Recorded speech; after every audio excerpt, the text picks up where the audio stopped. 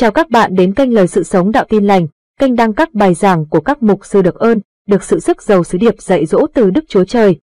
Hallelujah. Hallelujah. Cảm ơn Chúa vì chúng ta thờ phượng một Chúa hàng sống. Amen anh chị em. Praise the Lord that we worship a risen God. Amen. Chúa thật là tuyệt vời và chúng ta được đặc ân để gọi Ngài là Cha chúng ta. Our God is amazing and it is a privilege and an honor to call Him Father. Buổi sáng hôm nay chúng ta sẽ suy nghĩ một điều mà tôi tin rằng sẽ đem lại phước hạnh cho đời sống của anh chị em.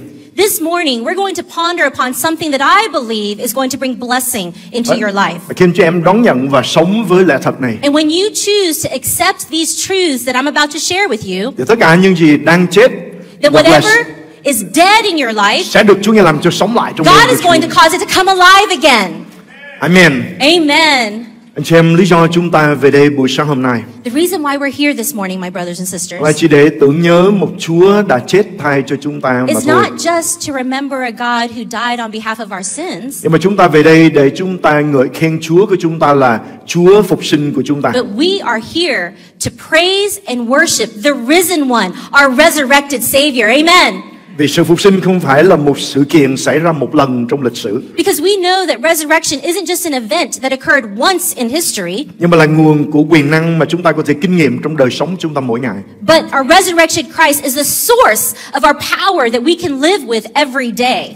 Cũng một quyền năng đã làm cho Đức Chúa Giêsu sống lại từ chết sang sống cũng dành cho chúng ta. The same power that resurrected Jesus Christ from death to life is reserved for both you and for me. Và nếu chúng ta kết nối vào sự sống phục sinh này, chúng ta sẽ thấy một sự biến đổi lạ lùng chính ở trong đời And sống if của we chúng ta. could just connect to this resurrection power, you will see a transformation in your life. Sứ điệp này giới thiệu chúng ta quyền năng tối thượng của Đức Chúa This Trời. message is going to introduce to you God's ultimate power. Và nó quan trọng đến độ And it's so important Phaolô quyết định buông bỏ tất cả những công tác của tôn giáo cũng như địa vị của ông là một người Do Thái. that the Apostle Paul was willing to lay down everything, even his pride, his position as a Jew, for this.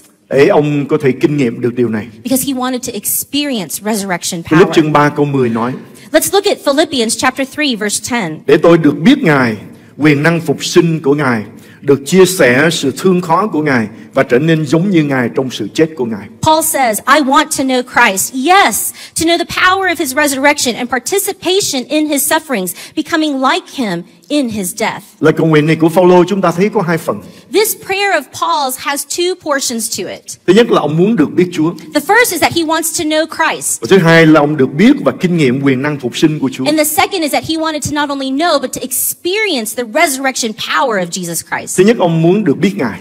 First of all, like I said, he wanted to know the Lord. Và Chúa Giêsu Ngài không để điều này là một cái điều bí mật, nhưng mà Ngài đã bày tỏ ra cho con người của chúng ta. But Jesus Christ, in knowing him, he doesn't keep this all a mystery. He wants to reveal how to know him. Và Giăng chương 11 câu 25 chúng ta thấy Chúa Giêsu đã nói với Ma-thê như thế này: In John chapter 11, Jesus Christ says to Martha, Ta là sự sống lại và sự sống. Người nào tin ta thì sẽ sống mặc dù đã chết rồi. in verse 25, Jesus said to her, I am the resurrection and the life. The one who believes in me will live, even though they die. Ở đây chúng ta thấy Đức Chúa Giêsu Ngài xác nhận Ngài không phải chỉ là một Chúa đã sống lại từ cõi chết, nhưng mà Ngài chính là sự sống lại. Here, Jesus Christ tells us in his word that he wasn't just one who was risen from the dead, but he himself is resurrection power. Và đây là một sự khác biệt rất là lớn. And this is a huge difference. Và khi chúng ta hiểu được điều này, And once we understand this khi truth, chúng ta hiểu Chúa Giêsu Ngài không phải chỉ là đấng phục sinh từ cõi chết, nhưng mà chính Ngài là sự phục sinh, chính Ngài là sự sống lại. once we grab hold of the truth that Jesus Christ isn't just a person, a God, someone who claims to be God who rose from the dead, but no, he is actual resurrection power. Ngài là sự sống lại và sự sống cho chúng ta. He is the resurrection power. He is the risen one. He is our resurrection. Và khi chúng ta có Chúa trong đời sống When we chúng ta, have him in our lives, khi chúng ta nối kết được với whenever quyền we're năng able phục to sinh này, connect with his power, đó là lý do mà chúng ta tin rằng tất cả những gì đang chết, tất cả những gì chúng ta đã cất lên, bởi vì chúng ta nghĩ rằng không còn cái hy vọng nữa, nó có thể sống lại trong ơn của Chúa. it is then when we're able to grab hold of this truth that we can recognize whatever's dead in our life, whatever has lost hope, can be revived again, can be restored again, and hope can be restored. Ngài là sự sống lại và sự sống. Jesus Christ is life. He is the source of life. Phúc Âm Giăng chương 1 câu 1 đến câu số 5 cho chúng ta thấy lẽ thật này. John chapter 1 verse 1 through 5 lets us see this truth. Ban đầu có ngôi lời ở với Đức Chúa Trời và ngôi lời là Đức Chúa Trời. In the beginning was the Word, and the Word was with God, and the Word was God. Từ ban đầu Ngài ở với Đức Chúa Trời. He was with God in the beginning. Muôn vật đều do Ngài tạo dựng, không một loài thọ tạo nào được tạo dựng mà không bởi Ngài. Through him all things were made, and without him nothing was made that has been made. Trong Ngài có sự sống. Sự sống là ánh sáng cho loài người. In him was life, and that life was the light of all mankind. Ánh sáng soi trong bóng tối, nhưng bóng tối không tiếp nhận ánh sáng. The light shines in the darkness, and the darkness has not overcome it. Chúa là khởi nguyên của tất cả mọi điều mà chúng ta thấy cũng như kinh nghiệm ngày hôm nay. God is the beginning of all things that we have seen and we're experiencing today. Từ nơi Ngài dựng nên muôn vật. It is from him that all creation was made. Không có một vật gì được dựng nên mà không bởi Ngài. There was not anything that's here on this earth that was not created by God. Trong đó có sự sống. In that is the source of life. Bởi vì Ngài chính là nguồn của sự sống. Because he himself is life. Ngài là sự sống của chúng ta. God is our very life. Ngài là sự sống của cây cỏ. He is the life that gives life to trees, to plants. Ngài là sự sống của tất cả mọi loài. He is the source of all life. Nên trong Ngài có sự sống và sự sống là ánh sáng cho loài người của chúng ta. In him was life, and in him is the light that brings all light to mankind. Bởi vì Ngài là nguồn của sự sống. Because he is the source. Ngài chính là sự sống của chúng ta. It is him who is the source of our very own life today. Cho nên Ngài có quyền để có thể sống lại từ cõi chết. So my brothers and sisters, I tell you that he has the authority to come back from the dead. Bởi vì Ngài ban cho chúng ta sự hy sinh của Ngài để chết đền nợ tội thay cho chúng ta. It is Jesus Christ who paid the price of our sins. Nhưng mà Ngài đã sống lại. But he was resurrected from the Bởi vì dead. Ngài là nguồn của sự sống. Because he himself is the source of life. Ngài không thể làm gì khác hơn được là sống, bởi vì chính Ngài là sự sống. In understanding of this, Jesus could do nothing else but to live again, to be resurrected from the dead, because like I'm telling you, he is the very source of life. Anh chị em, câu số 5 cho chúng ta thấy một bí mật khác nữa mà chúng ta cần để ý đến từ đây. In verse 5, it gives us another hidden treasure. Ánh sáng soi trong bóng tối, nhưng bóng tối không tiếp nhận ánh sáng. The light shines in the darkness, and the darkness has not overcome it. Anh chị em, khi chúng ta bước ra khỏi bóng tối mà chúng ta đến với sự sáng của Chúa, My brothers and sisters, when we choose to step out of darkness and into the light, thay vì chúng ta phủ nhận và không tiếp nhận ánh sáng của Ngài, instead of denying the light of the Lord, thì đời sống của chúng ta chắc chắn sẽ bừng lên trong sự sống. then surely our life will be resurrected, will become alive again. Lý do mà ánh sáng bị từ chối là bởi vì bóng tối không thể hiểu được Ngài. The reason why light is denied is because the darkness cannot understand it. Anh chị em, khi chúng ta mở lòng ra, chúng ta tiếp nhận ánh sáng của Chúa, tiếp nhận Chúa làm cứu Chúa của đời sống. And my brothers and sisters, when we choose to receive Jesus Christ as our Lord and Savior and everything that comes with him, then that includes the light.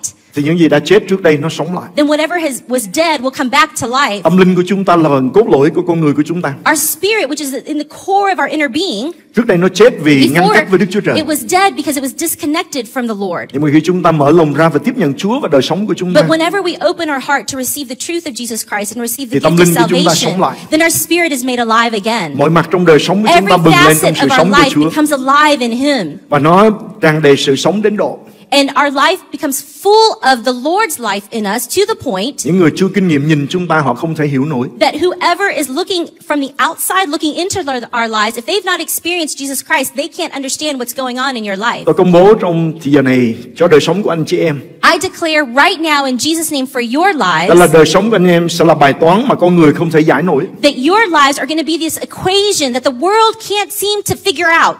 Lý do là bởi vì họ không hiểu rằng khi chúng ta tiếp nhận và kết nối vào sự sống phục sinh, And the reason being is that they can't understand that whenever we are connected with our Lord Jesus Christ, thì tất cả mọi mặt trong đời sống của chúng ta bừng lên trong sức sống của then Chúa. everything in our life comes alive. Amen anh chị em. Amen, my brothers and Ngợi sisters. khen Chúa của chúng ta. Praise the Lord. Ngài là đấng đã sống lại từ cõi chết, nhưng mà Ngài chính là sự sống lại của chúng ta. I want you to understand that Jesus Christ resurrected from the dead, but you have to grab hold of the fact that Jesus Christ is the source of life. He is life in totality. Quyền năng và sự sống của Chúa sẽ đi vào các bộ xương khô, thì các bộ xương khô sẽ sống. The power and the resurrection life of Jesus Christ goes into dry bones, and those dry bones are going to come alive again. Quyền năng phục sinh chính là hơi thở của Đức Chúa Trời, The power of resurrection is the breath of Jesus Christ in là Thánh Linh của us. Chúa. It is the Spirit of God. Khi Ngài phú hơi thở của Ngài Whenever vào, He breathes into, thì các bộ xương khô nó cũng phải sống lại. The dry bones come to life. Cho nên có một quyền năng gọi là quyền năng phục sinh của Ngài. So there is a power called resurrection power. Đây là điều mà nhiều người thiếu sự hiểu biết. This is something that a lot of people don't fully understand. Và cũng đã tốn nhiều thời gian dài để sứ đồ Phaolô nắm được lẽ thật này. And it took a long time for Apostle Paul to be able to grab hold of this truth. Chúng ta biết là ông là người đã kinh nghiệm nhiều điều lạ lùng. We know that Paul experienced many amazing things in the Lord. Ông đã kinh nghiệm được một cái cuộc sống mà chúng ta thấy rằng thật là trỗi cao hơn nhiều người khác. We saw as we read through the scriptures, we see that Paul's life was a life that was higher. It seemed better than most around him. Ông sinh ra là một người Do Thái. He was born a Jew, Một người Hebrew. a Hebrew. Ông là con của một gia đình của người Hebrew. He was a child of a Hebrew family. Ông thuộc về biệt phái của những người Pharisee. He belonged to the Pharisee tribe. Và chúng ta thấy rằng ông cũng là người có công dân La Mã. But we also see that he had Roman citizenship. Là một cái quyền công dân mà lúc bây giờ rất là quý. That kind of citizenship was very treasured during his time. Nhưng mà khi ông nhận biết được sức mạnh của sự sống lại của Chúa, But when Paul was able to grab hold of the power of resurrection Christ, thì ông nói rằng bằng lòng đánh đổi và bỏ hết tất cả những điều đó. we see in Scripture that he said he was willing to lay everything down just to know Jesus Để more, ông được biết quyền năng phục sinh so của that Chúa. he could know the power of the resurrected one. Vì ông biết một điều rất là quan trọng. Because he knew one thing that was very important. Không có quyền năng phục sinh của Chúa, Without the resurrection power of Jesus tất Christ, cả những địa vị cũng như những thứ mà ông có đó, whatever position, whatever power he had in the flesh, nó sẽ qua đi. it was all going to pass. Nhưng mà khi ông khám phá và kinh nghiệm được quyền năng phục sinh của Chúa, But whenever Paul was able to experience, to discover the resurrection power of thì Jesus ông sẽ Christ, có được tất cả những điều đó he và knew còn he would lại cho have đến đời đời. everything that he needed in life into eternity. Và điều này đã bày tỏ ra trên đời sống của ông. And this was displayed in his life as we've read. Nếu thiên đàng có 24 ngôi của các trưởng lão, If heaven has the 24 thrones, chắc chắn rằng Phaolô có một cái ngôi trên đó. surely Paul is sitting on one of them. Vì Chúa đã gọi ông làm sứ đồ cho những người không phải Do Thái. Because God had called him to the apostle to people who were not Jews. Chúng ta biết rằng những gì ông đã từ bỏ những địa vị trong trần gian này, khi ông kinh nghiệm quyền năng phục sinh của Chúa, thì ông có lại tất cả những gì ông đã bỏ đi. We see as Paul says that he's willing to leave behind every position, every power, every authority given to him by man. Whenever he chose to live a life in Jesus Christ, in the resurrection power of Jesus Christ, all this was given to him and more. Cho nên trong thư Philip này, So in Philip, as we see, ông đã thuật lại thế nào Paul tells us ông bỏ tất cả mọi thứ how he leaves everything behind để ông đạt được Chúa, so that he can grab hold of, obtain a relationship with the Lord để Jesus ông được biết Christ, Đức Chúa Giêsu so that he can know the Lord và kinh nghiệm and sức the sống phục power sinh của of his Ngài. resurrection. Ông muốn kinh nghiệm cho bằng được trong đời Paul sống của wanted ông. everything that Jesus Christ had to experience that resurrection power. Quyền năng phục sinh này là gì mà đối với Phaolô cũng như chúng ta nó quan trọng đến như vậy? What is this resurrection power that was so important to Paul and to us? Đây là quyền năng mang lại sự sống. This is the power that brings us life. Đây là quyền năng này nói lên tiếng của sự sáng tạo. This power, resurrection power, is the voice of creation. Khi Đức Chúa Trời phán phải có sự sáng thì mọi vật đều trở nên sáng. When the Lord our God said there must be light, there was light. Khi Ngài nói rằng trong nước phải có các loài sinh vật sống ở trong nước, When he said that there had to be creatures in the waters, thì liền có những vật then ở trong nước. immediately there were creatures. Ngài tạo dựng tất cả mọi điều Our có God sự sáng của created Chúa. everything. Trong tiếng phán của Ngài, In his declaration, Ngài nói trên bầu trời phải có trăng để cai trị ban đêm. he said, he spoke to the skies. He said there had to be clouds to provide shade and covering. moon. The moon, excuse me. Và phải có một vì sáng để cai trị ban ngày. And there had to be a shining light to rule in the day. Thì liền có như vậy. Then immediately the moon and the sun were created. Một tuần nữa chúng ta sẽ chứng kiến một điều. In one more week, we're going to be experiencing something. Chúng ta sẽ thấy solar eclipse nó We're sẽ going to xảy ra. experience a solar eclipse. How exciting. Chúng ta sẽ thấy một cái điều hết sức là lạ lùng ở We're tại going đây. to see something truly amazing. Đó là Đức Chúa Trời Ngài phán và bảo các vì sao, các vì sáng ở trên bầu trời thì nó có và nó ở nguyên trong vị trí của nó. We know as the Lord spoke that even the stars were put into their position. Và chúng ta thấy rằng mọi việc đều diễn ra như là một cái guồng máy mà Đức Chúa Trời Ngài đã dựng nên. Everything is operating like a well-oiled machine. The sun, the moon, the stars, the day, the night. Ngài phán và Ngài cũng là đấng có quyền để bảo trì, bảo giữ tất cả những gì Ngài đã dựng nên. As the Lord spoke everything into existence, He also has the power to protect those things. Và chúng ta thấy rằng nếu không có cái sự bảo vệ của Chúa thì vì sao các tinh thể này có thể chạm vào nhau và gây rất là nhiều sự khó khăn.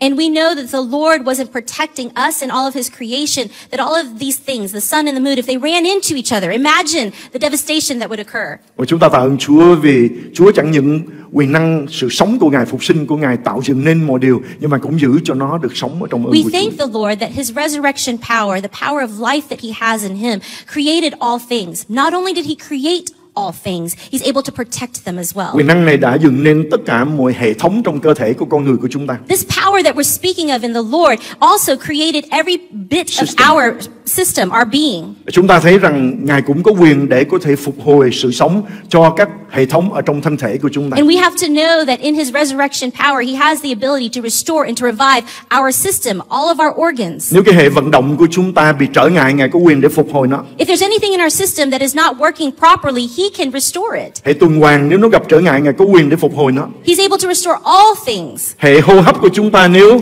nó bị trở ngại, Chúa cũng có thể phục hồi nó. If our respiratory system is experiencing issues, he can restore it. Cái hệ tiêu hóa của chúng ta bị xáo trộn, quyền năng phục sinh của Ngài cũng có thể If làm our cho nó hoạt digestive động và sống tract is lại. having issues, he can fix it. Tất cả các hệ thống Chúa dựng nên, Ngài cũng có quyền để phục hồi nó. Every system that our God has created, both in creation Nhưng and bên in our ngoài own trong thế bodies, giới, can be trong vũ restored trụ. in him. Even outside in the world, Chúa Ngài đã dựng nên và bảo tồn nó. God has created it and protected them. Thì khi Ngài dựng nên con người của chúng ta, Then surely when he creates tất our cả own các bộ bodies, phận hệ thống everything trong in thân thể our của chúng ta, bodies, Ngài dựng nên và Ngài cũng có quyền để có thể phục hồi và he's làm cho nó sống. created so he has every power to be able to restore it or to fix it when it goes wrong. Quyền năng này có thể đem lại cái sự sống sau những điều đã chết và bị tan hủy. This power can bring life to things that have gone dead. Quyền năng này có thể khiến cho chết đổi sang sống. This power that the Lord has brings life to dead things. Quyền năng là tiếng nói sự sống cho những gì đã chết. It is the voice of life to things that have passed. Là quyền năng bày tỏ Đức Chúa Giêsu đã đánh bại tử thần. It is power. It is a power that is spoken that Jesus Christ has risen and he has overcome the grave. Là quyền năng đã làm nên sự khác biệt giữa Cơ Đốc giáo và tất cả các tôn giáo khác. This power makes a difference between Christianity and all the other religions. Bởi vì không có một tôn giáo nào có một cứu Chúa sống lại. Because there is no other religion that has a risen Lord. Tất cả những người sáng lập các tôn giáo khác họ đã chết và họ chết luôn. All of humankind that's created these gods on this earth, they've died and they've stayed dead. Nhưng mà tạ ơn Chúa vì But Chúa của praise chúng God, ta, Ngài our đã sống God. lại và Ngài thật là cứu Chúa sống He của is chúng ta. risen and he is the true God.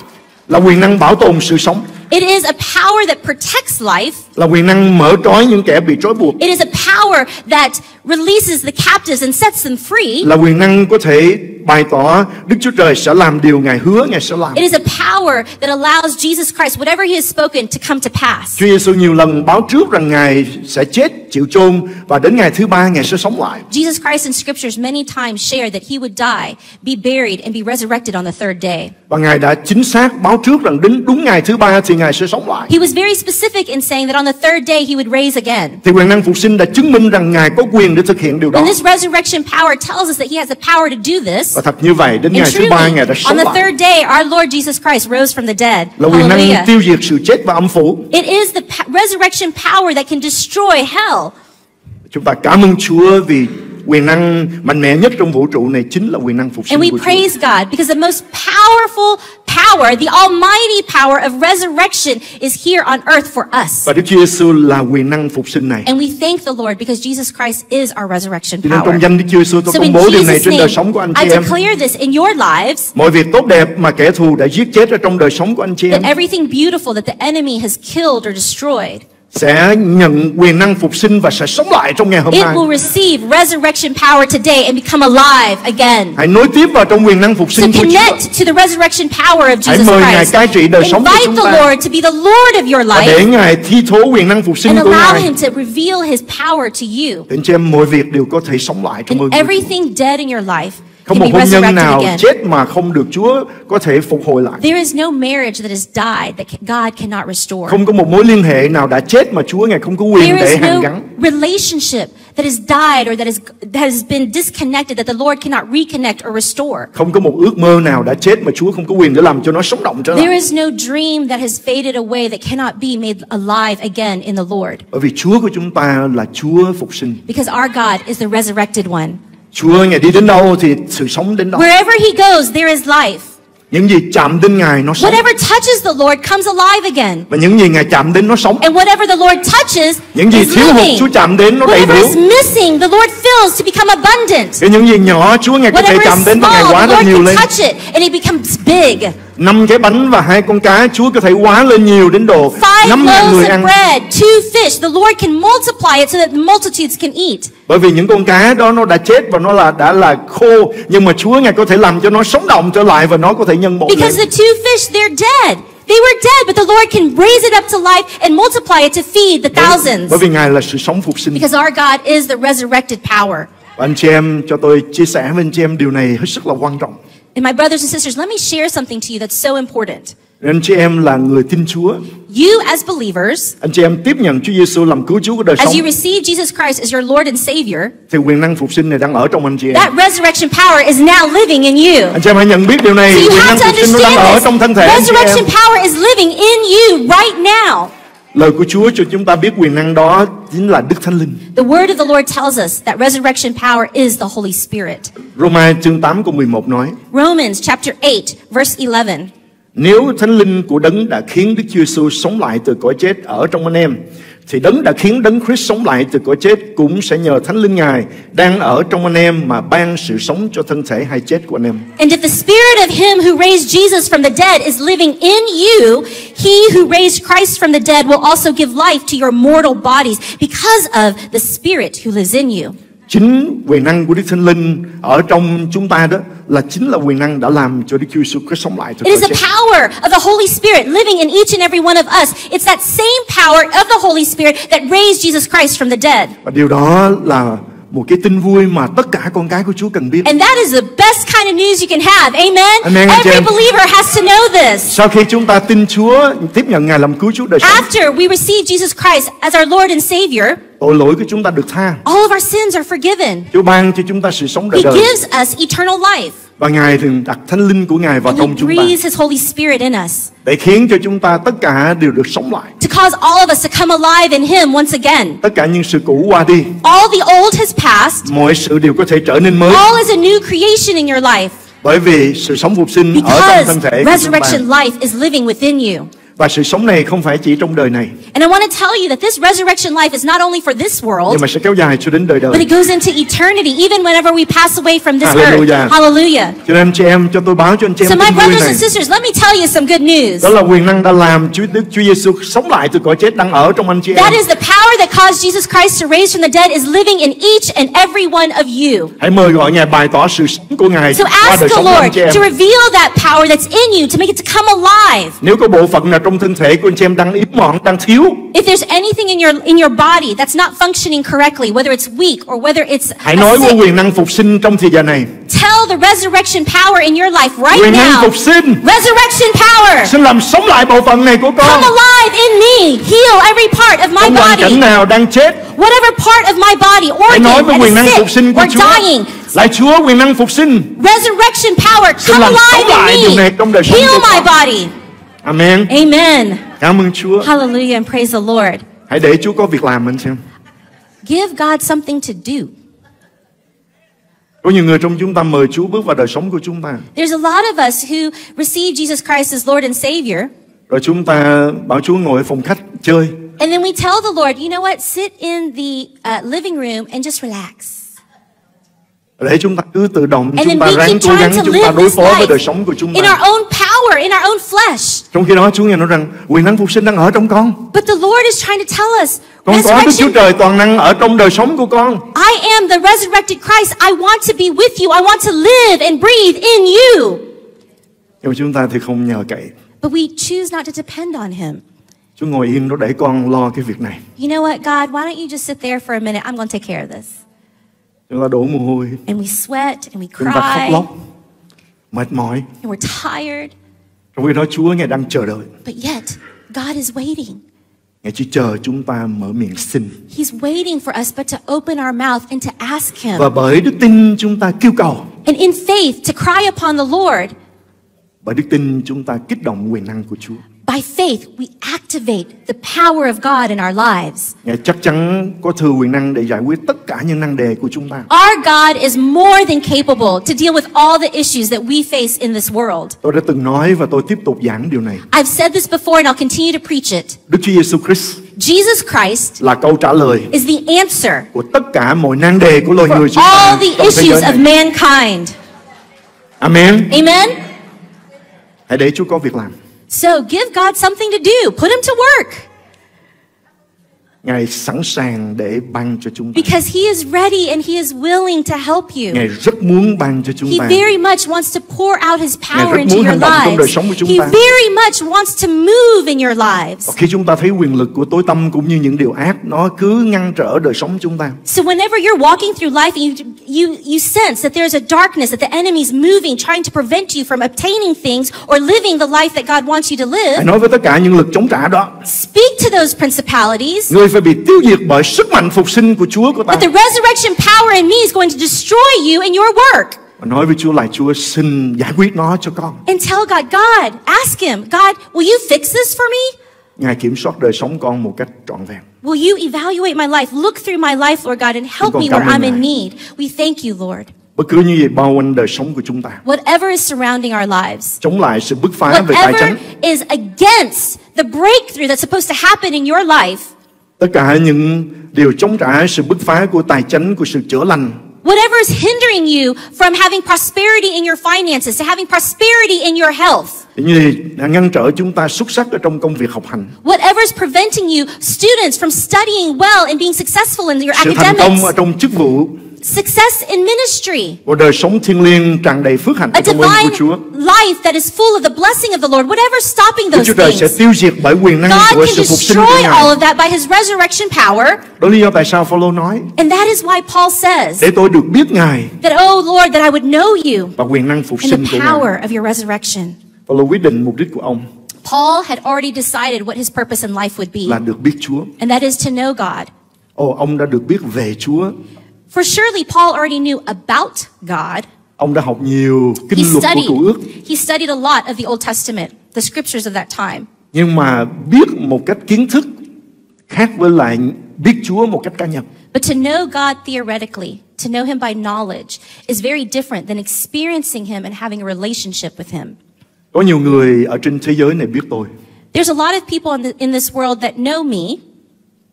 nhưng mà không ai biết tôi bằng vợ của tôi và các con của tôi. They know of me, but nobody knows me like my wife, like my children.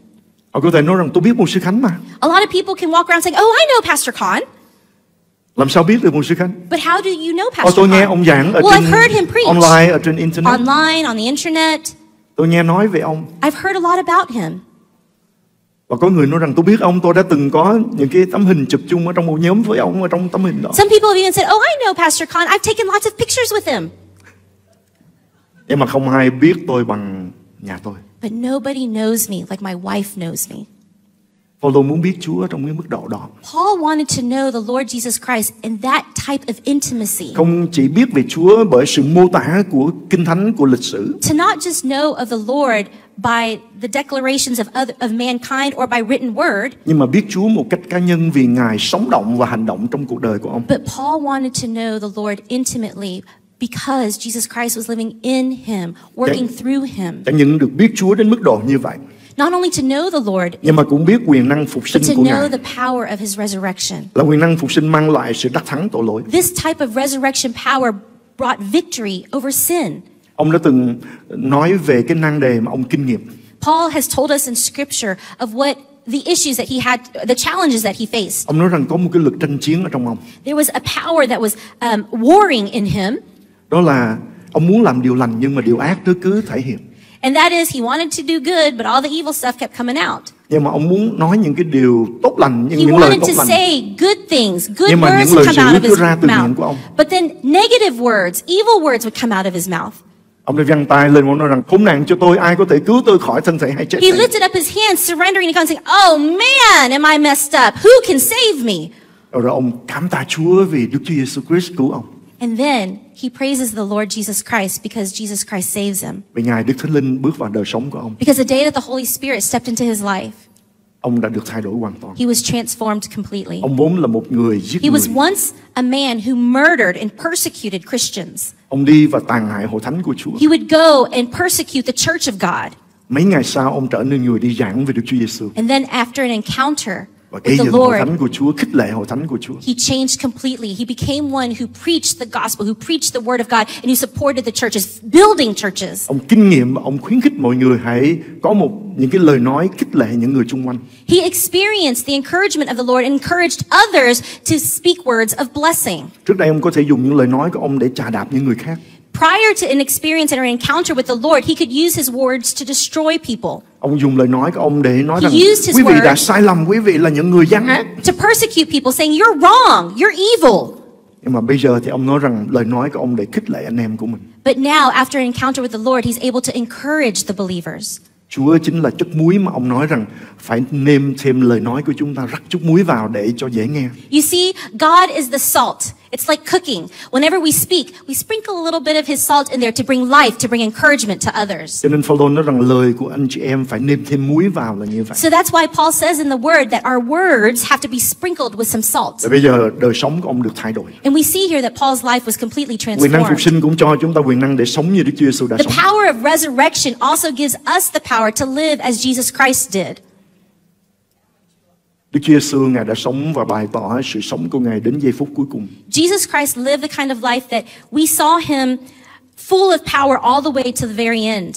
Và Ngài đã bày tỏ tình yêu thương của Ngài đến giây And he phút cuối cùng. displayed his love for all of mankind, even at the end of his life on earth. Trong lúc các tên lính đang đóng đinh Chúa, Whenever the soldiers were crucifying him on the cross, khi những người lãnh đạo đang chế nhạo Chúa, when the leaders were making fun of him, Chúa Giêsu vẫn luôn miệng cầu nguyện. the Lord continued to pray, Lạy Cha, xin tha cho họ vì họ không biết điều mình làm. Father, forgive them, for they know not what they are doing. Anh chị em, tự chúng ta không có được sức mạnh này. My brothers and sisters, we in our own flesh, in our own power, we don't have what it takes. Ai rủa chúng ta rủa lại, phải không? Whoever wants to degrade us or demean us, what do we want to do? Và chơi cái luật của rừng xanh có nghĩa là ba đấm thì bằng một We đạp. want to say eye for an eye. Nhưng mà chúng ta tạ ơn Chúa vì Chúa Ngài đã bày tỏ tình yêu của Ngài bởi quyền năng phục sinh của But we Ngài. praise Chúng ta cũng có thể God. làm We như vậy. praise the Lord Jesus Christ for the example that he set for us. That as those were hurting him, he would forgive them. Quyền năng phục sinh cho chúng ta thấy sự hy sinh của Đức Chúa Giêsu This đã được resurrection nhận power would see that the sacrifice that Jesus Christ made for us và giao ước mới đã được thành lập. and the new covenant that was established. Quyền năng phục sinh mang lại sự đắc thắng sự chết. Resurrection power brings victory over death.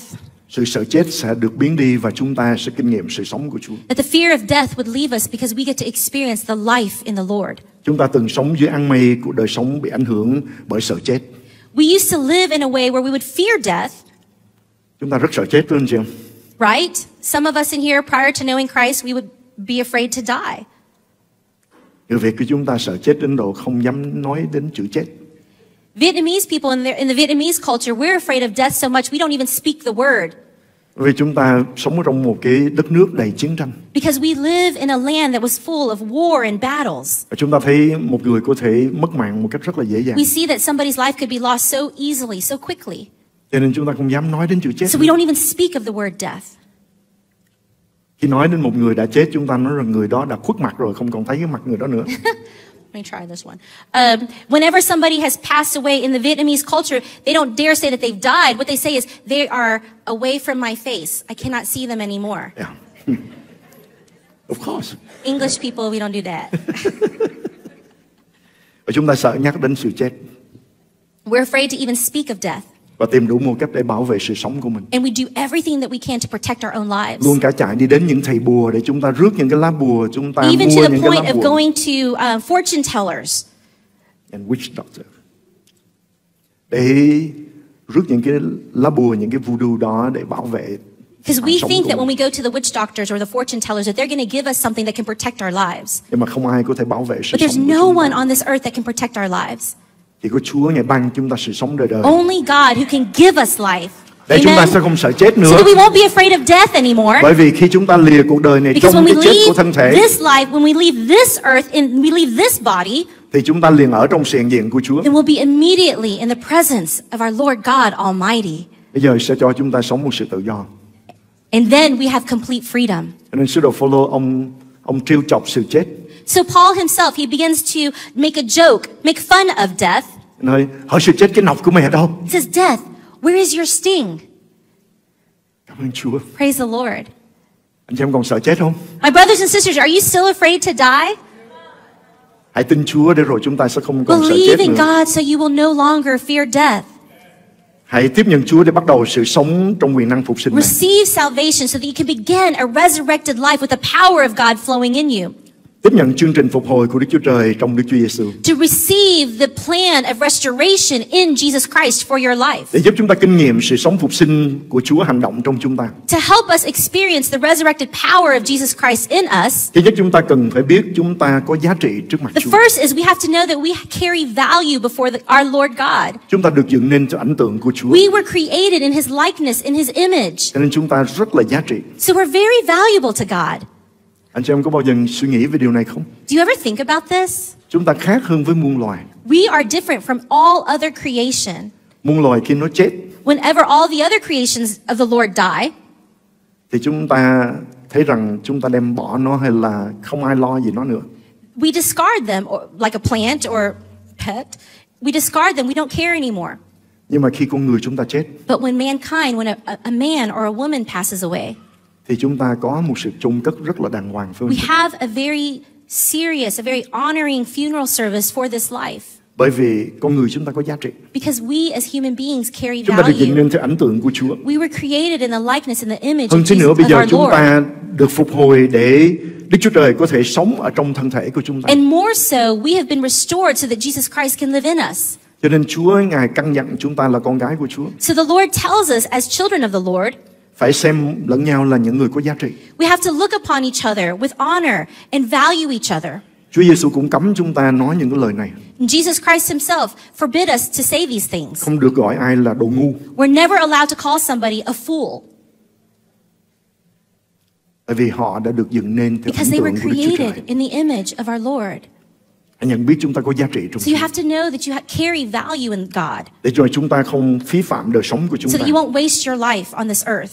Chúng ta được Chúa dựng nên theo ảnh tượng của Ngài. We were created in the image Tội of lỗi đã our làm Lord cho chúng God ta hụt mất Almighty. sự vinh hiển của Chúa. Yes, sin caused us to fall short of the glory of Nhưng God. khi chúng ta tiếp nhận Chúa làm cứu Chúa But đời sống, whenever we receive the Lord as our Savior and tội receive lỗi His chúng ta được salvation, tha. our sin is forgiven. Đức Chúa Trời lại ở trong thân thể của chúng ta. And God comes to live in us. Quyền năng phục sinh của Chúa lại sống ở trong chúng ta. The resurrection power of Jesus Christ lives in us then. Quyền năng đã làm cho Đức Chúa Giêsu Christ sống lại từ cõi chết đang ở trong chúng ta. The resurrection power that caused Jesus to raise from the dead lives in you, lives in me. Và điều thứ hai là chúng ta nhận diện những gì Đức Chúa Giêsu đã gánh thay cho chúng ta. The second that we need to acknowledge is that we have to see what the Lord has carried for us. Sự thương khó, đau đớn mà Chúa Giêsu đã trải qua. The pain, the torture, the beating that Jesus Christ endured. Ngài đã nhận chịu sự sửa phạt này thay thế cho tội lỗi của chúng ta đã He phạm. was willing to receive the consequences of our sin Để chúng ta có thể kinh nghiệm được sự so phục that hồi we trong ơn could của Chúa. experience a restoration in our relationship with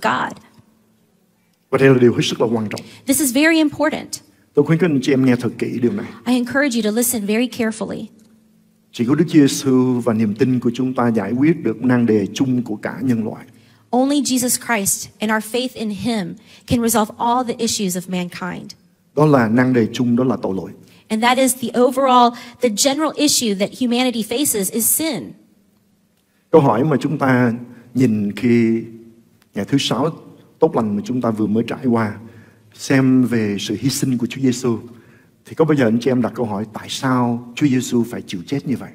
My brothers and sisters, year after year we celebrate Good Friday. And whenever we are encountered, reminded of what Jesus Christ endured for us, do you ever ask yourself, why did He do it?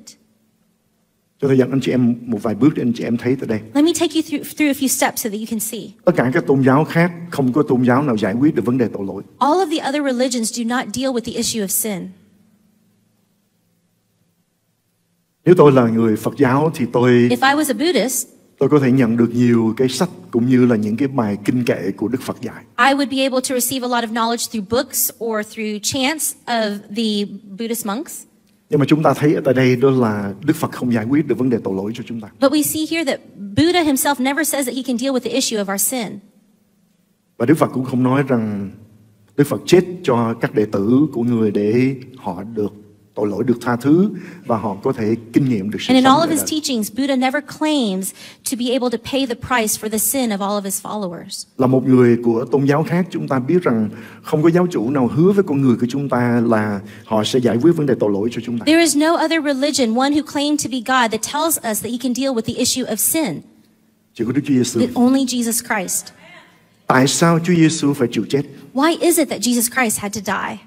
Bởi vì chúng ta phải biết Đức Chúa Trời Ngài rất nghiêm túc với những gì Ngài nói. Because the Lord is very serious with everything that he says. Những gì Đức Chúa Trời phán thì điều đó trở nên luật cho Ngài. Whatever God speaks, it becomes law.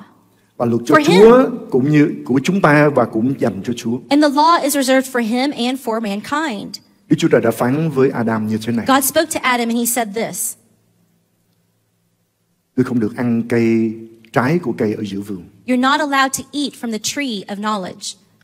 Một mai ngươi ăn chắc sẽ chết. Because surely when you eat it, you will die. Và Adam đã làm điều đó. But Adam didn't listen. He ate from the tree of knowledge. Adam đã hái trái cây xuống. He took that fruit. Đúng ra là Eva hái. Really, it was Eve. Rồi bà ăn cái trái đó. And she ate it. Rồi bà đưa cho ông Adam. And then she gave it to Adam. Adam cũng ăn trái đó. And Adam ate it. Lúc nhỏ khi tôi đọc Kinh Thánh, When I was little and I read this portion of scripture, hay là nghe người ta kể lại phần or I Kinh would Thánh này, hear about this portion of scripture, nhiều khi thấy tức. I would get a little frustrated. Tại sao ông Adam ông không cản bà? Why isn't it that Adam told his wife not to do it? Lại cho chúng ta đó là Eva hái xong bà ăn xong rồi bà đưa cho Adam. But the Bible tells us that Eve, she took of the fruit, she took a bite out of it, then she gave it to Adam. Và Kinh Thánh nói rằng Adam đang đứng kế bên cạnh Eva. And the Bible tells us that Adam was standing right next to Eve. Cho nên mặc dù Eva hái xuống nhưng mà Chúa đòi trách nhiệm với Adam bởi vì ông đứng đó mà ông không cản. But even though Eve was the one who took of the fruit and bit of it first, Adam was right next to him and he was held accountable because he didn't stop her. That's a whole nother sermon, my friends. Nếu ông không ăn thì chắc ông cũng chết. Because truly, after Eve bit it, if he didn't take a bite, I'm sure he'd be in trouble with her. Nhưng mà không, trước khi no. loài người sa ngã, chúng ta biết thẩm quyền Đức But Chúa we Trời know ban cho before thì khác. mankind fell, we know the authority that God gave to man. Nhưng mà trở lại vấn đề tới đây anh chị em. But let's talk about going back to the issue. Đức Chúa Trời phán điều gì? What did God say? Khi người ăn, khi người phạm tội, người sẽ chết. He says that whenever you eat of the fruit, you will sin and you will die. Cho nên khi Adam phạm tội, So when Adam sinned, Đức Chúa Trời nói rằng ta phải giết người. God says, I have to kill you. Ta phải trừng phạt ngươi bởi I have to vì punish you ngươi đã làm nghịch lại với lời ta phán. because you went against the word that I spoke. Cho nên Ngài nói với sự chết, So he said to death, ngươi phải giết con người này. you have to kill this person. Nhưng mà Đức Chúa Trời gặp một cái khó khăn ở tại đây. But then the Lord encountered a problem. Ngài rất yêu thương Adam và Eva. He loved Adam and Eve. Nhưng mà Ngài cũng là Đức Chúa Trời công bình, cho nên những gì Ngài phán, Ngài phải thực hiện. But at the same time, he was a righteous God. So whatever he spoke, he had to follow through. Cho nên Ngài nói với sự chết, So he spoke to death một người phải chết. and said, one has to die. Nhưng mà vì ta yêu thương loài người, But because I love Adam and Eve, cho nên ta sẽ đến thế gian này trong một con người. I will come to this earth in the form of man, Và ta sẽ giết con người đó. and I will kill that person. Đức Chúa Trời trừng phạt chính Ngài trong Đức Chúa Giêsu You Christ. see, Father God, he punished himself for Để chúng our ta sins được tha thứ. so that we could be forgiven. Đó là lý do tại sao Chúa Giêsu phải chịu chết. That is the reason why Jesus Christ had Và to Ngài yêu die. thương anh chị em và tôi. And that is, it's because he loves both you and Ngài là công me. chính, cho nên Ngài He phải is trừng phạt tội lỗi. righteous, so he has to punish sin. Người phạm tội phải chết. One who sins must die. Chỗ này đáng lý chúng ta nhảy lên và cảm ơn Chúa. Chúa ơi, Truly at this part, we should be rejoicing, right? Lord God, thank you. cảm ơn Chúa vì tình yêu thương của Thank Ngài. you for your love. Ngài đã đến thế gian này trong một thân thể con người Thank you that you came to this earth in the form of man để nhận chịu sự to sửa phạt receive the punishment for my sin. và chịu chết thay thế con. And you were willing to die on my behalf. Và bởi vì Ngài là đấng vô tội. Because he is a God of no sin. Cho nên Ngài mới có thể chết thay cho chúng ta. Then he could die on our behalf because we are the sinners. Đức Phật Thích Ca cũng phạm tội. Buddhist. Buddha also sinned. Như vậy thì Đức Phật không thể nào chết thế cho người khác được mà phải tự trả cái giá của mình. Because he was already a sinner, Buddha himself could not pay the price. He wasn't righteous. He wasn't holy. He wasn't sanctified to pay the price for us as sinners. Vì tiền công của tội lỗi là sự chết. Because the consequence of sin is death. Cho nên Đức Chúa Trời cần phải có một đấng vô tội. Because God needed one who was without sin. Có một thân thể của con người. He came in the form of man. Để luật pháp của Đức Chúa Trời so that his được law thỏa could be đáng. fulfilled.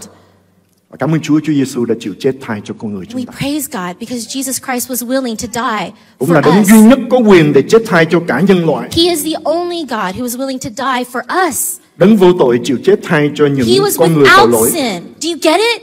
He had no sin, but yet he paid the price for sin. Để nhờ đó mà chúng ta được sự tha thứ và được sự sống đời And đời. in him we have forgiveness. In him we have eternal life. Vì chỉ có sự tha tội của Đức Chúa Giêsu mà chúng ta mới được tha thứ mà thôi. It is only in the beautiful exchange of the life of Jesus Christ that we have forgiveness of sin. Cho nên khi Chúa Giêsu Ngài chịu chết trên thập tự giá, So when Jesus Christ chose and was willing to die, to be crucified, Kinh Thánh nói rằng Ngài nhìn thấy chúng ta là những người mà Chúa yêu. the Bible says that God can then look upon us. He says, these are the ones that I love.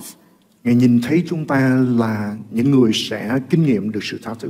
He looks upon us and says, these are the people that will receive Và kinh forgiveness nghiệm of được their sự sống sins đời đời. and to experience eternal life. Cho nên Chúa Ngài khinh những điều sỉ nhục. So then the Lord Jesus Christ, he was willing to endure all of the torture, all of the Chịu lấy thập tự persecution. giá. He was willing to die on the cross, be crucified for you, Vì cái for niềm me. vui đặt ngay trước mặt Ngài. Because the joy of the end result was right before him. He Lúc never đó lost Ngài sight thấy of the mỗi người chúng goal. ta có mặt trong phòng ngày hôm nay. The reason why we can be here in this room today Ngài đã chịu chết thay is cho because chúng ta. Jesus Christ died for us. Cảm ơn Chúa. Praise the Lord. Nguyên tắc thứ ba chúng ta cần làm. Amen. Amen. Anh chị em vỗ tay lớn lên. This is all for the Lord. You can applaud him as loudly as you want. Chúa đã trả một giá đắt như vậy. Our God has paid the highest price. Cho nên hãy sống là người tự do. So live in the freedom that he paid for. Đừng phạm tội nữa. Don't sin any longer. Chúa đã yêu chúng ta và Ngài cứu chúng ta về. God loves us and he saves us. Đừng quay trở lại với lối sống cũ. Don't go back to your old ways. Amen anh chị em. Amen. Và điều thứ ba chúng ta cần phải làm. The third thing that we have to do, Đó là nhận biết chương trình yêu thương của Đức Chúa Trời dành cho con cái của Ngài. we have to know of the plan of love of life that God has for each and every one of us. Đó là Ngài muốn chúng ta sống trong sức khỏe. He wants us to live in divine health. Ngài muốn chúng ta sống hạnh phúc. He wants us to live with joy and happiness. Ngài muốn chúng ta sống trong sự bình an. He wants us to live with peace. Ngài muốn chúng ta sống một cách phước hạnh mà Chúa Ngài đã dành lại cho con người của chúng ta để He chúng ta wants có us thể to được sống. live in all of the goodness that He's prepared for us, Cho nên chúng ta có thể kinh nghiệm sự sống tốt đẹp mà so that Chúa we ban could cho. experience this abundant life that the Lord has in store for us. Trong cuốn phim cuộc khổ nạn của Đức Chúa Giêsu Christ, In the movie titled Passion. The Passion of Christ, thì Mel Gibson đạo diễn đã mô tả một cái bức ảnh khi diễn viên thể hiện thân thể của Đức Chúa Giêsu Christ. Mel Gibson was the director of this film, and he was able to compile an imagery, create an imagery of all that Jesus Christ had endured. Một thân thể đầy thương tích, His body was bruised and beaten for us. đẫm máu từ đầu xuống chân, There was blood dripping from his head all the way down to his toes. mặt thì đánh bầm dập mà mắt His thì sưng face bầm, was không còn bruised, thấy, his không mở ra eyes được. were swollen to the point he could not open them to see. Máu đổ đầy. We see his blood poured out everywhere. Nhiều người chịu không nổi khi nhìn bức ảnh đó. Many people watching this movie couldn't stand to open their eyes during these parts where they displayed what Jesus Christ had gone through.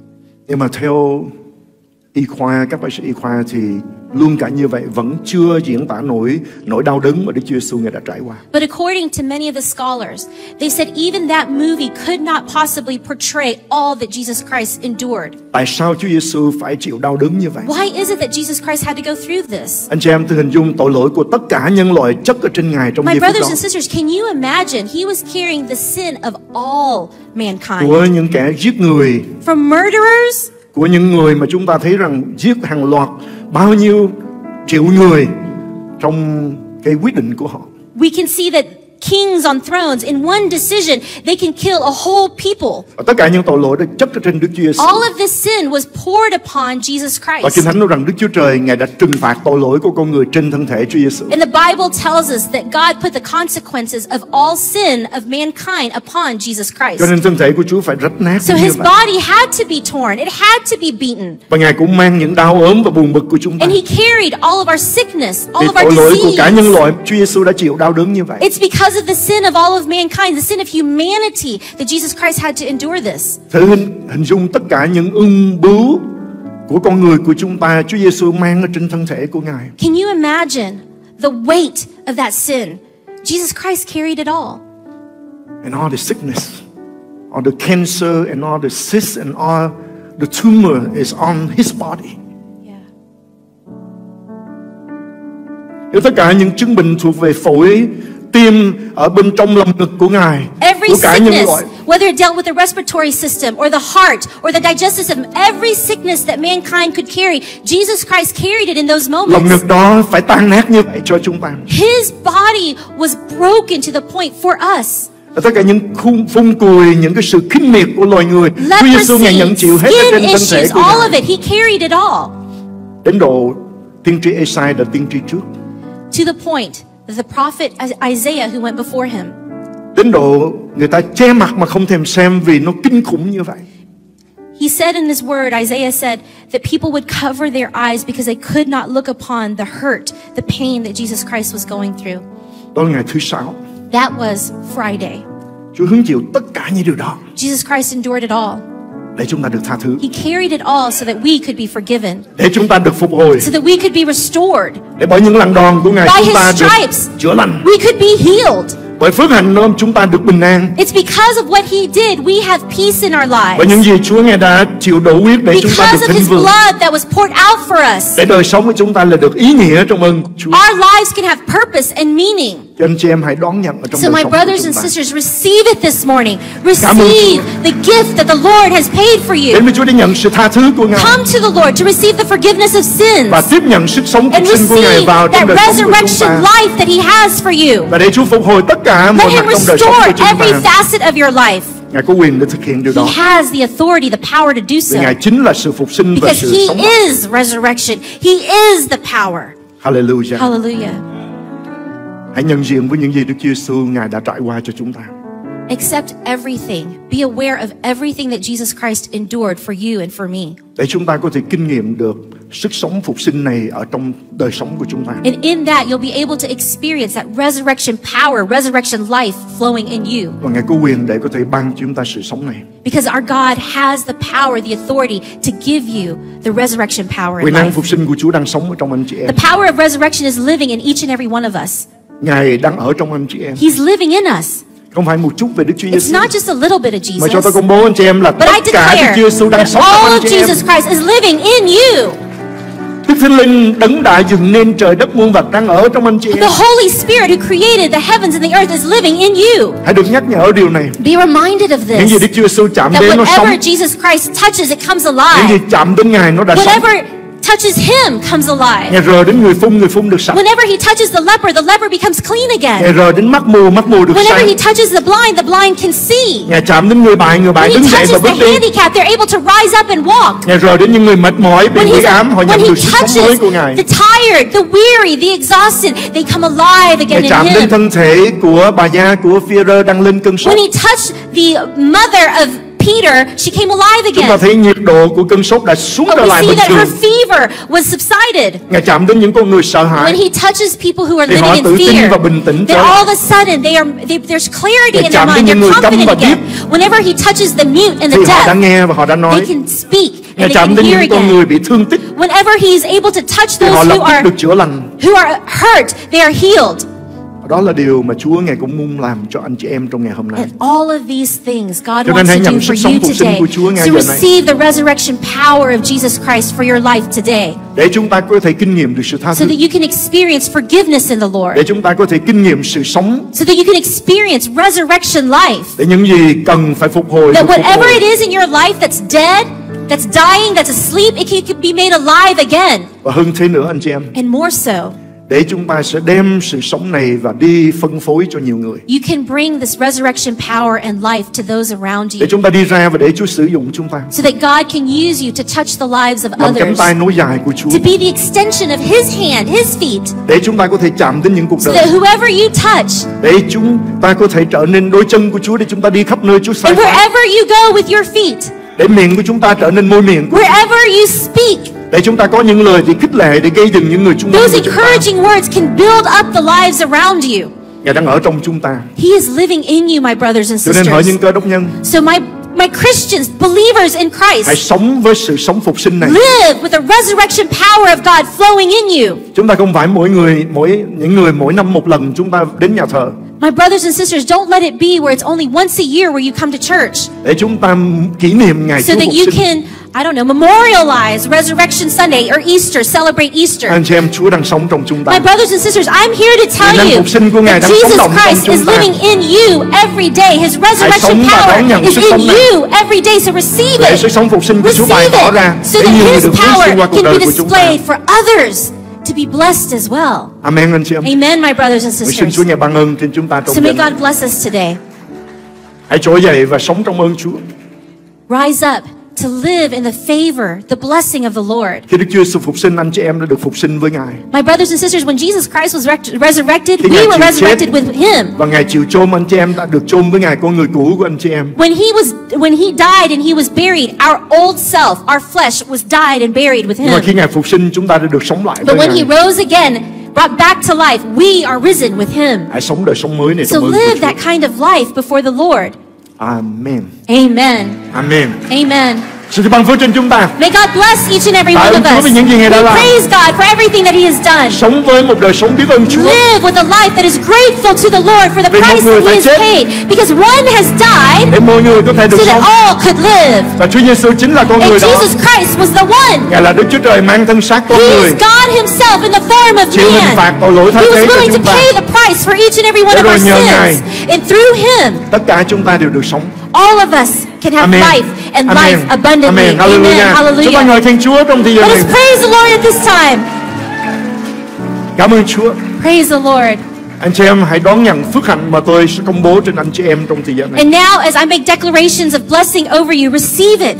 Trước khi chúng tôi công bố những điều này, And before we say these things, chúng tôi muốn mở cơ hội để có ai ở tại đây chưa bao giờ tiếp nhận Đức Chúa Giêsu làm cứu Chúa của cá nhân mình. we want to give the opportunity for those who have yet to receive salvation to come to know the Lord Jesus Christ as your Lord and your Savior.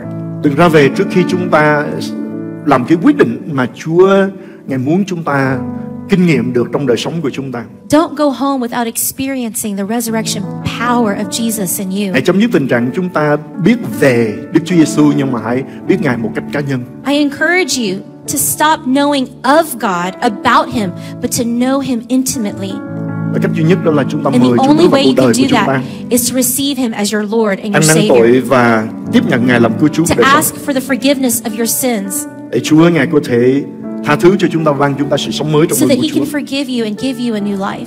Chết với con người xác thịt So that you can die to your flesh, your old self, và đón nhận Đức Thánh Linh và để Ngài tự and do hành receive động the trong đời Holy sống của chúng ta. Spirit and allow the Holy Spirit to work in your life freely. Bước theo sự dẫn dắt của Đức Thánh Linh To walk according to the guidance of và the để Holy Đức Thánh Linh đầy Spirit dạy trong chúng ta. and allow Him to fill you. Để quyền năng phục sinh này có So thể the tự do hành power động of trong đời sống resurrection chúng ta would have the freedom và to xuyên qua đời move sống của chúng ta. in your life and through your life. Nên cho muốn làm điều đó thì xin mạnh mẽ tiến lên phía trước tới đây, ở bên tay trái của tôi, tức là bên tay phải quý vị, chúng tôi sẽ giúp đỡ cho quý So vị. if you are that person today, you want to know Jesus Christ as your Lord and Savior, leave, step out of your chairs, your area, and come to the front. Let us help you to pray.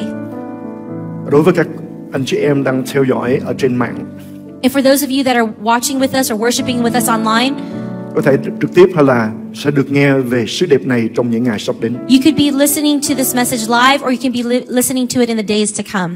Bạn cũng có thể kinh nghiệm sự tha thứ của Chúa. You too can experience the forgiveness Đức of Chúa Giêsu sin, đã chịu chết thay cho bạn. because Jesus Christ has paid the price for you. Ngài là giải pháp duy nhất để bạn He có is thể được tha thứ. the only answer Hãy for tiếp your nhận sự cứu forgiveness. rỗi So của Ngài receive cho His đời sống cá gift nhân của mình. of salvation, Bạn có thể kinh nghiệm được sự tha thứ. and you can experience His forgiveness. Hãy nói với Chúa lời cầu nguyện này. Tell Him this prayer. Lạy Chúa, con là một tội nhân. Heavenly Father, I am a sinner.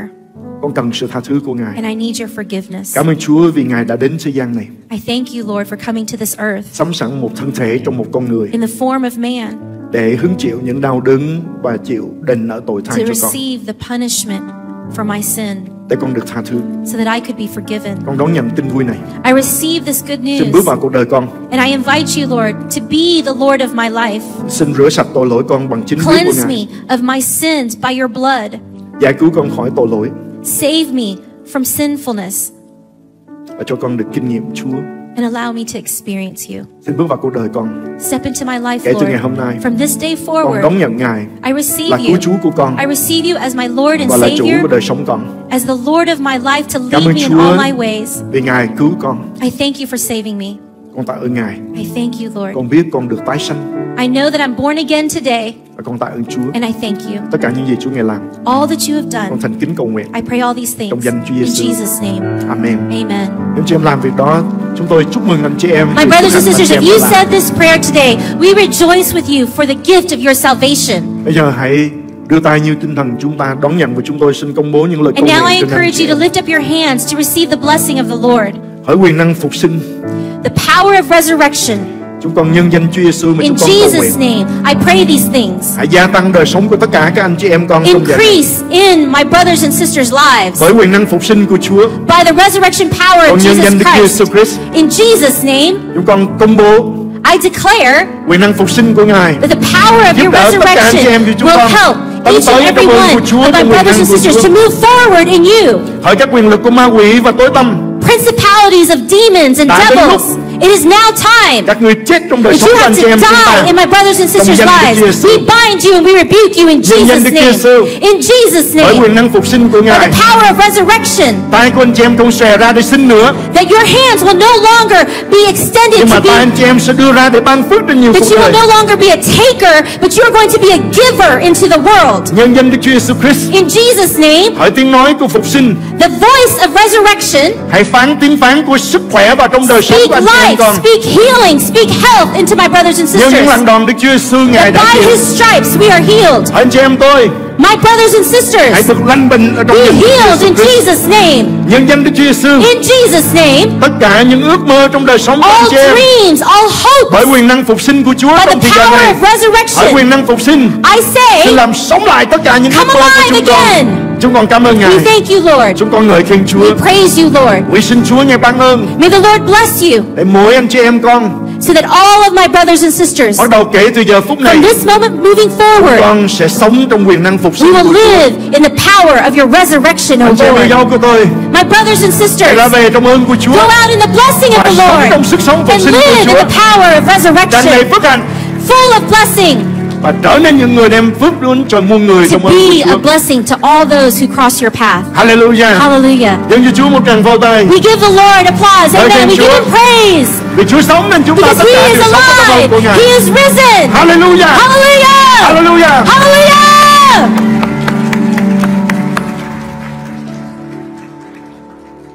Hãy ra về trong phước hạnh của Chúa.